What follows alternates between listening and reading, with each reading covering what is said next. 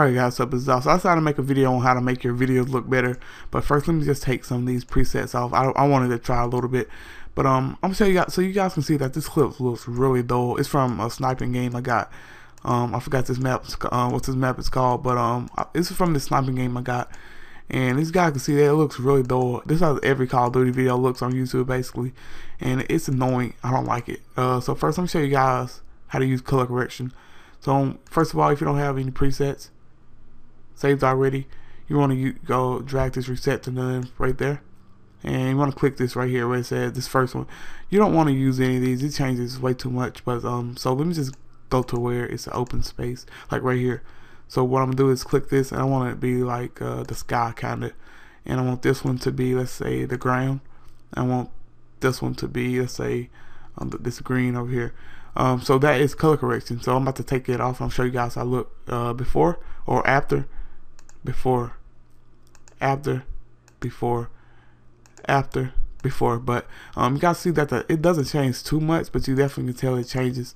The next thing is HSL adjust, or whatever it's called. I know it's called HSL. What I do is I just drag the saturation, luminance, and boost onto this video right there, and it makes it look 10 times as good. It makes it look really brighter. And in a Call of Duty video, you definitely want your stuff to stand out. So I definitely like a lot of that. Or I definitely just drag that on there and makes it look better. But that's just my personal preference. And next thing I'm gonna show you guys is color curves. So I have this preset of mine called Modern Warfare 2. So this is all I use. I don't use any, like, I just made this. Let's see how this one look. Oh, that's way too bright. So I'm not using that one.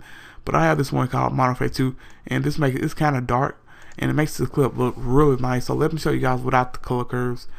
This is without, and that's with. So look at that.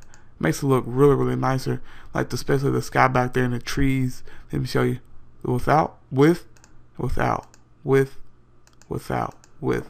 But I can see that. I'm gonna just leave this on, or you guys can pause this. You guys can copy these settings if you want to, but you can definitely make these your own. Only thing you have to do is just drag this slider over.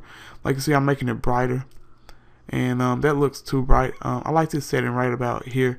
And I want to drag, you can drag this to be darker, or that's too dark, or you can drag it to be lighter, and that's too light. So I like it like right about here, or right there.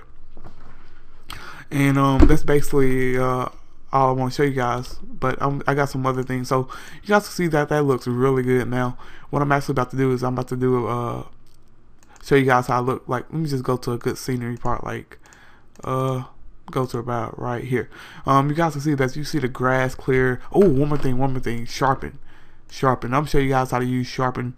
You guys can see that it's all kind of blurry, but you can drag a light sharpen on there, and it gives everything a nice little it makes everything just pop a little more. It makes everything just a little bit more say springy. I don't know, I just probably made that up, but I'm gonna take it off, and you guys can see that it's blurry, but it takes a lot of blur out when you put on sharpen. So I love using that too. But I have a lot of stuff. You definitely try a lot of these things, like but that's basically it. Let me see, that's basically all I use. But next thing I'm gonna show you guys are my render settings. And render settings are very important on how to make good Call of Duty videos, because if you have really bad render settings, your videos aren't going to be good anyways.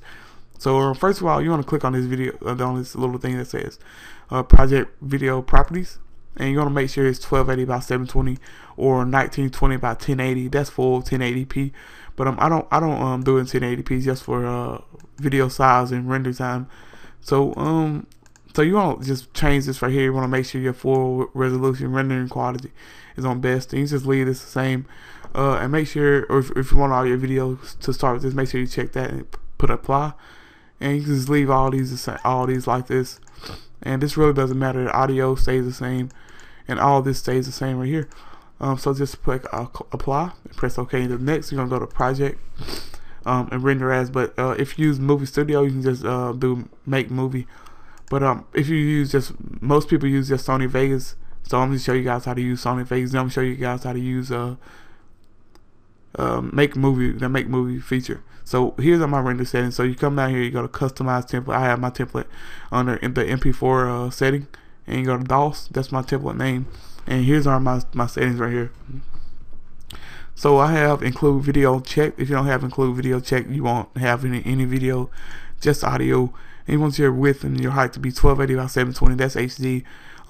But to be honest, if you don't capture in HD like you capture with a Roxio, like the regular Roxio, I have a Roxio HD Pro. You could try something like 800 by let's say, I think it's like 800 by 480 or something like that, and that makes it look they cut down on render size. And since you don't have HD quality, it just makes it better because you don't have to stretch any frames and stuff like that. But the frame rate, this is definitely something controversial. I just said butcher that word, but I use 29.970, but a lot of people like to use 59.970 or 59.94 for just because Call of Duty is mostly running 60 frames per second. But no, I don't see the reason of running that unless you're using like doing some super crazy editing. So if you want to cut down on render time, make sure you use 29.970.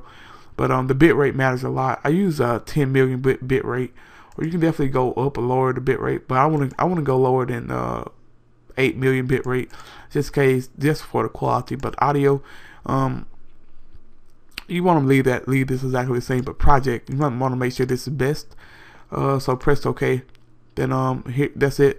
But I'm not gonna render it. So next thing I want to show you guys is how to actually, if you're using Movie Studio, how to do it. So what you do is you have all these settings right here. Upload straight to YouTube. You have your password, which I'm about to blur out right now. So I'm about to type in my password, and you get to put in a title, all of that type of stuff. And one other thing, guys, the render.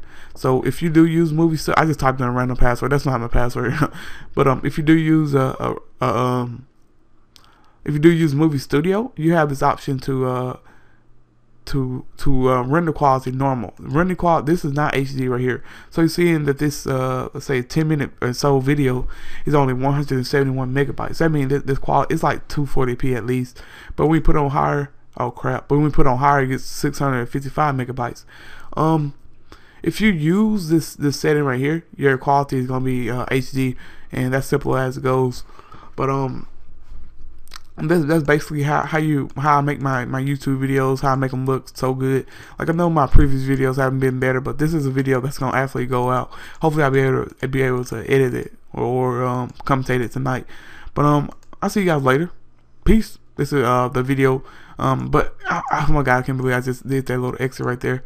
But you guys can see that this clip looks pretty nice, or this video track looked pretty nice. And like, if you guys don't like this setting, definitely change it up a lot, because no one wants to see a bland Call of Duty video. I know I don't. So let me just take off some of the color correction, do it before and after for the last time. So take the color correction off, and it looks red because it's HSL adjusted on.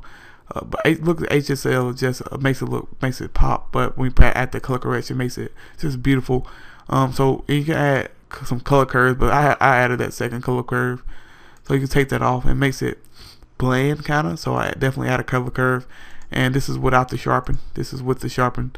And that's basically it, guys. So hope you guys enjoyed the video. Want any more tutorials like this, definitely leave me a comment asking me whatever you want me to leave. I'm good at making thumbnails. I can make all that stuff. So if you guys want a tutorial about that, definitely leave one in the description or in the comment section. I'll be sure to make those tutorials. Well, I'll see you guys later. Peace.